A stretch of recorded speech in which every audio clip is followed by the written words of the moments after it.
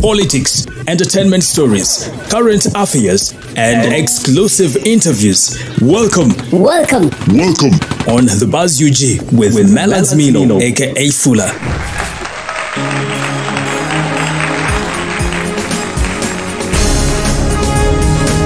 Hey, a very good morning. Thank you so much for keeping it the Buzz UG. And of course, as usual, my name is Melas Milo, aka Fuller. I'm right here to keep you posted on the biggest stories making headlines in the country.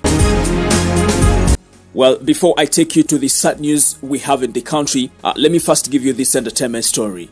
Now, Rickman Manrick has revealed that his wedding with girlfriend Sheila Gashumba is happening very soon, and it's gonna take place in Greece.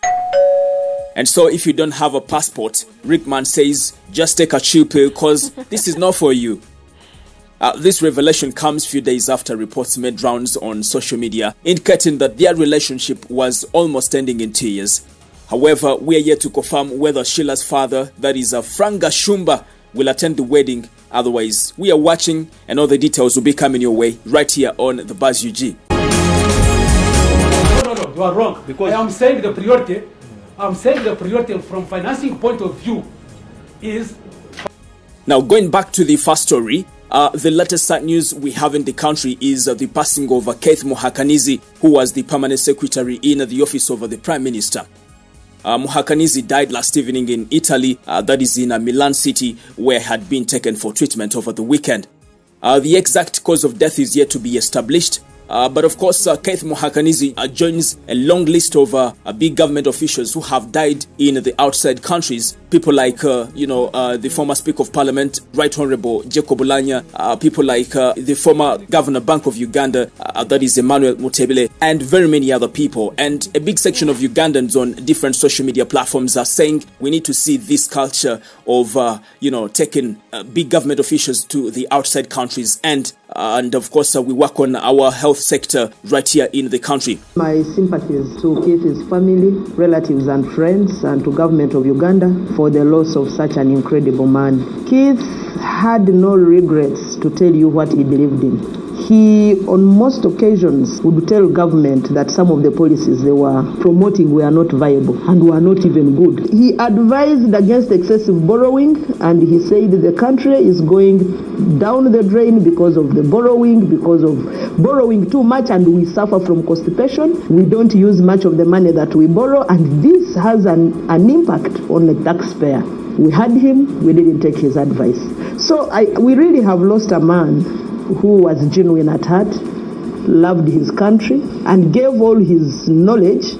Whether you believed it or not, he would put it there for you.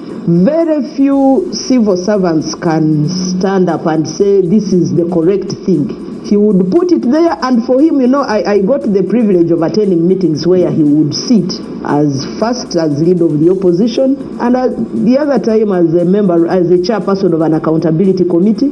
We sat in many meetings with Keith, and Keith would advise, but he would be ignored.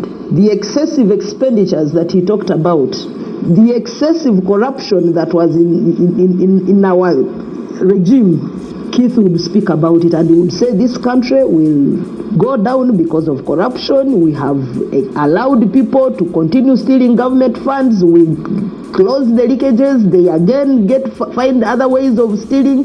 He was a systematic worker, wanted to follow the law to the beat, but he was working in a regime that did not care.